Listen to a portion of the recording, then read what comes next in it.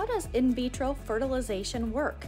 Dr. Elizabeth Pritz is the medical director and founder of the Wisconsin Fertility Institute in Middleton, where about 3,000 people go to get help each year. She explains. Every month when women are ovulating, about 40 to 100 eggs try and grow, but only one makes it. And if she has intercourse at just the exact perfect time, her chances of conceiving are about 20 to 25%. So what we do with the IVF process is the patient will take 2 or 3 shots a day for about 14 days. And those shots will grow some of those extra eggs that otherwise would just get resorbed by the body if they didn't grow big and ovulate. So we take those eggs out and we fertilize them.